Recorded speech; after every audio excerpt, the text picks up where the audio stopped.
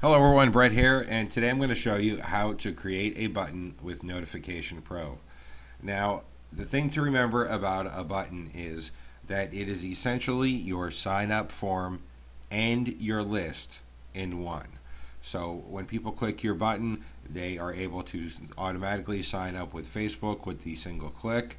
And in Notification Pro, when you're sending out your campaigns, you are asked which button you want to send out the campaign to, which means that the button is essentially your list as well. So you'll be sending out to people who have signed up through that particular button. So to create a button, you're going to go up here and click on the My Button section and select Create New. Now the first thing it's going to ask you for is the name of your button. Now this is for your reference only. It's tenement to a list name. So you should enter a name that's going to help you remember why these people are signing up and what they're for. So that way it's easier to mail to them later. You can remember what this particular list and this particular button is for. The next thing it's going to ask you for is which app you want to use.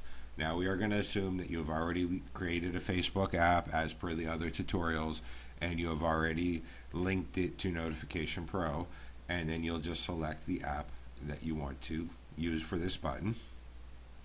It's going to ask you which button graphic you want.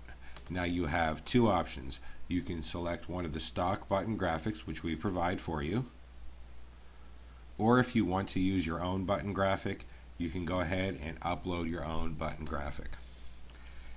Now, after somebody signs up with your button, there are two choices that you can give them on what should happen next. You can redirect them to a URL, and this could be any URL you want. So they click your button, they sign up with Facebook, and then you redirect them to a particular URL.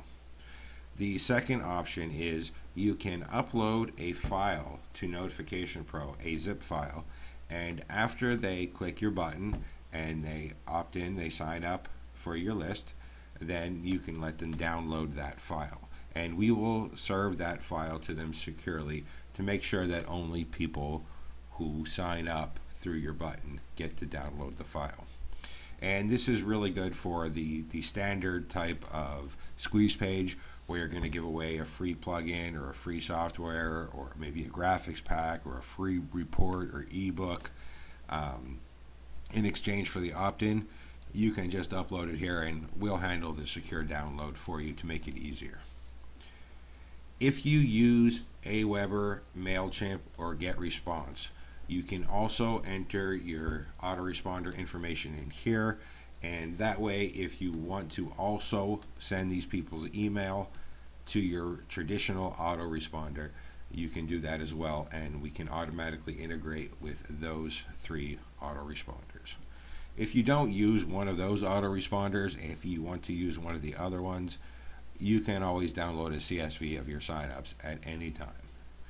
So once you enter all of your settings, simply click the Create New button, and your button will be created for you. After your button is created, you are going to need to be able to put it on your website somewhere in order to get your signups. To do that, you'll just click the Get Code button, and there's a simple code snippet here that you can then copy and paste into your website, and anywhere you put that code snippet, your sign up with Facebook button will show. If you have any questions at all, please feel free to click this help button on the right hand side of your screen. We are always glad to be of assistance. Thank you and enjoy.